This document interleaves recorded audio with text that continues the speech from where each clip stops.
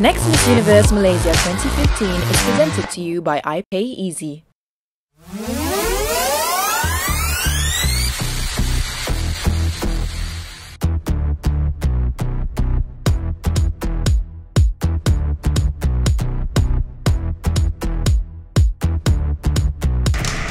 I struggled inside the water, couldn't get up.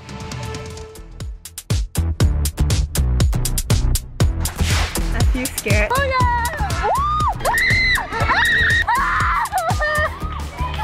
Why must you do this to us? Okay, let's go.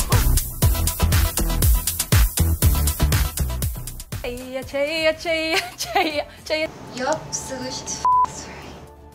Natural business, sorry. Natural finish with zero shine all day. Natural finish with zero shine all day.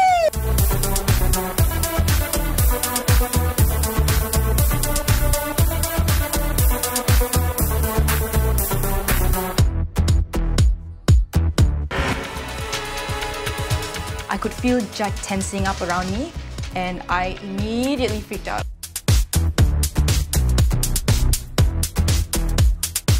To be the next Miss Universe Malaysia, you cannot live in your own bubble. It's really sad that that is how you are getting me. Really? I don't think you want to be here. How would you know I don't want to be here? It's your attitude. This is what you're exuding to everyone. Come on, Ida, I know you're not like this. Get out.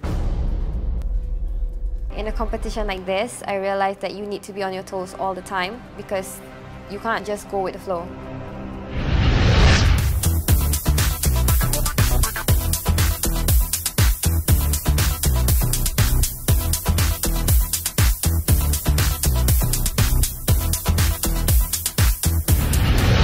Ladies and gentlemen, your new Miss Universe Malaysia is none other than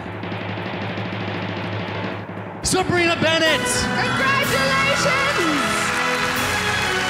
Which means, Lalita Monisha, you are our first runner-up. Congratulations to both of our finalists, and of course, congratulations to Sabrina Bennett.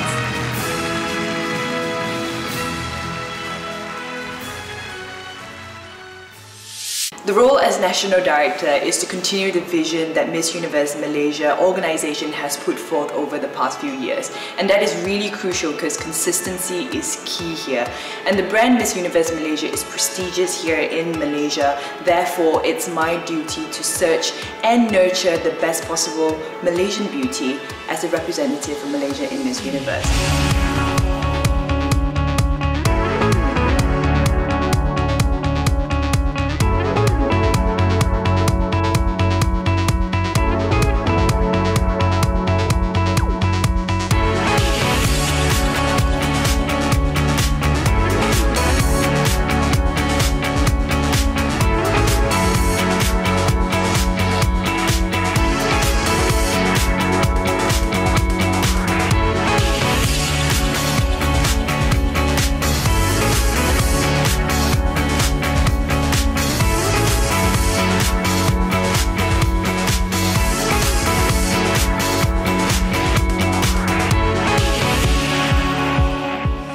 This year's TV show, The Next Miss Universe Malaysia 2015, is definitely different from the previous years.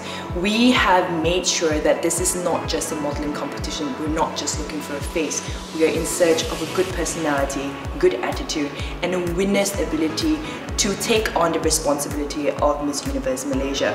And therefore, you will see that we allow the girls to go through a substantial amount of training. All 17 finalists will have the same chance before the first elimination.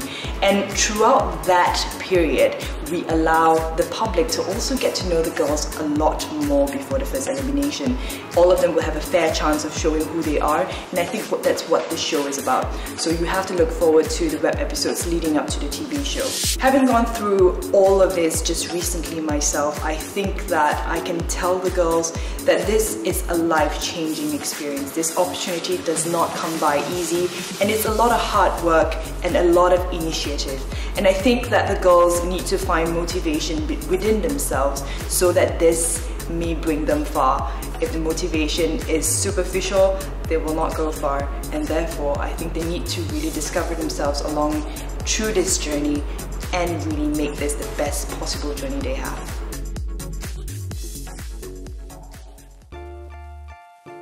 The person who's going to represent Malaysia has to really be strong, confident, and very sure of herself. That I haven't seen yet. Out of all the girls, I haven't seen anyone who's really sure of themselves. But I think that the way this competition is run presents so many opportunities for them to show themselves and to learn about themselves, especially since they have to live in such close quarters with other girls. This is not a camp where everyone's just, you know, groomed into potential, but you really have to work on it. We're giving you the opportunity and the right challenges, and to be honest, this is like a simulation of what it is in the Miss Universe stage. You're in, you know, with all the girls for a month, and you put through all sorts of trials and tests, and you know, see who breaks. In Miss Universe Malaysia, you're being judged non-stop, no matter where you are. You have to be a jack of all trades, and you know, you have to be a good model, be able to present yourself, be able to talk well, and just in general, keep everything tidy. I'm looking for a Miss Universe Malaysia who can speak really well, can speak to everyone in a very engaging way. She should be someone who walks into a room and takes over, and everyone turns around and looks at her, and everyone wants to go to her and talk to her. I find it rather surprising that you enter a competition like this, which is major. It's not, you know, Miss Tea Time or Miss Sabak Bernam. It's like Miss Malaysia, and you haven't prepared yourself. You haven't looked in the mirror, you haven't practiced, you haven't read up on all the magazines or watched TV or whatever it is, you know, I mean, YouTube, Facebook, you know, so many opportunities and platforms now. And that I felt that these girls hadn't done that. But it's such a serious competition. Why? I feel like they're not taking it seriously. Some of the girls are not taking it seriously at all. If you're not up for it and you're not constantly showing how fierce and competitive you can be, you're out. This is a competition. You have your learning curve has to go like that, really. It can't like, she can't take her time and go up the way at her speed. Well, the girls just really have to step up the game right now and be on every single second of the day, you know, embody the beauty queen spirit. It has to be in them, inside out, every second of the day. It can't be something that's faked. So they really have to step up.